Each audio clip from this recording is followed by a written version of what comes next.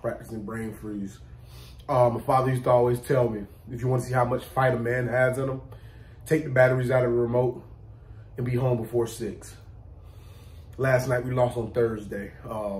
Obviously we don't usually play on Thursdays, but we lost. But there's no morality in moral victories, so I don't talk about moral victories here. We played a very good team. Didn't know Dalvin Cook was playing tonight. Thought he was still out, but clearly he was in the game. Had a few good runs. Runs weren't that great, but they were good enough to be great. We went down by a lot of points going into halftime. I don't know the exact number. I think it was 29.8 thirds and a tenth, but who's counting numbers? Numbers don't matter when you're not on the winning side of the numbers. Football is not a complex sport. It's not complex, but it's a lot of complexity in being complex, and we like to be simple. I feel like we got pushed around a lot on the offensive side and defensive side lines of the ball. So defensively, our defensive lines, they got pushed around, but they gave some push back. Clearly not enough.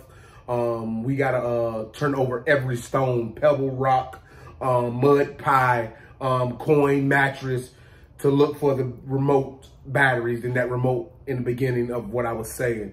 But as far as turning over every stone, no stone will be left unturned, unless the ones with the ants on the bottom of those stones, because I don't like ants.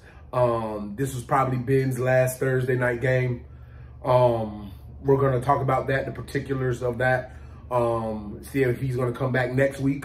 If so, that's great. If not, we had a few injuries last night. One of our players had a hip.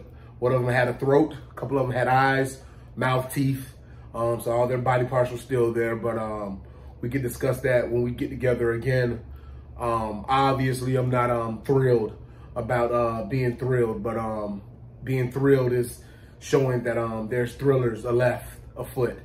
And such is life and so forth and so on. But anybody thinking we're going to quit, this team has fight.